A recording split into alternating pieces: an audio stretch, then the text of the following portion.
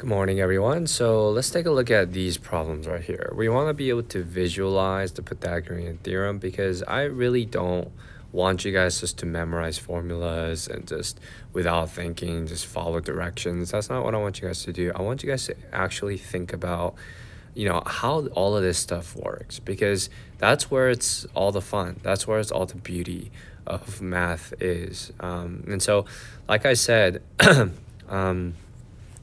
the formula for a Pythagorean theorem is a squared plus b squared is equal to c squared. And these a squared is referring to a square with the area of A, and then b is another square with the side of B, and then c is a bigger square, right?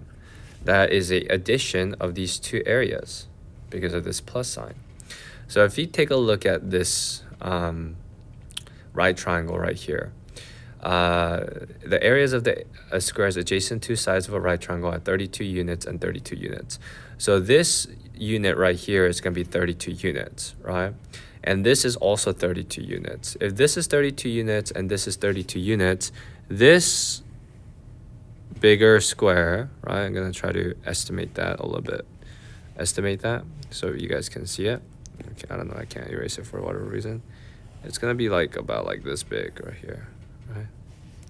Okay. So, I can erase it now, I think. Yep. All right, here we go. So as you can see, this is what's happening, right? This is a squared, right? We're just gonna say this is a, and this is b, okay? And then this is c.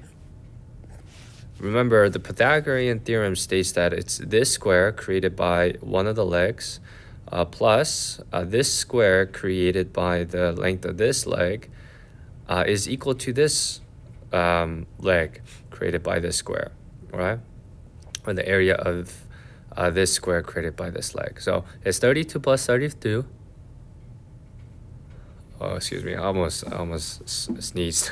32 plus 32, which is 64. So this area is going to be 64 units, okay? Because that's the square, right? This is 32 units of area, 32 units of area, 32 plus 32 is 64. So my answer is going to be 64 units. Yeah, we're good. Oh, what the? That's not it, okay? Oh, okay. So here's the thing.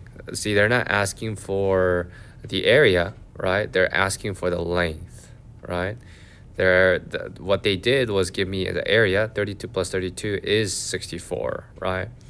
Because of the definition of the Pythagorean theorem. So what they want is a length, which is x.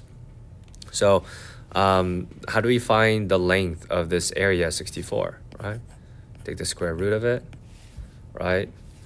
And square root of 64 is 8 times 8 times 8, right? And then 8 times 8 is the same thing as 8 squared, right? So square root of 8 squared is 8, okay? So yeah, remember, square root undoes the squaring. So therefore this is equal to 8. So this length right here is equal to 8, okay? All right, let's go to the next one. So this is going to be 8. Okay, I'm going to try to erase that right there. And I won't let me erase. Oh, there it is. Erase. And 8. And then check again. And we're good. All right, let's try this one. Okay, the area of the blah blah blah triangles.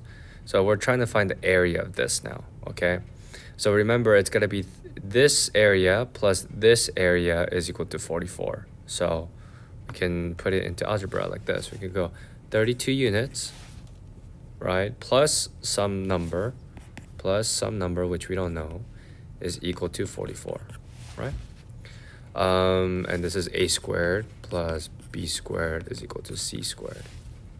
So if this is 33 and this is 44, how do we get this number, right? 33 plus 11 is 44, or we could just subtract 33 on both sides. then we could guess the question mark is 11. So my answer is 11 units.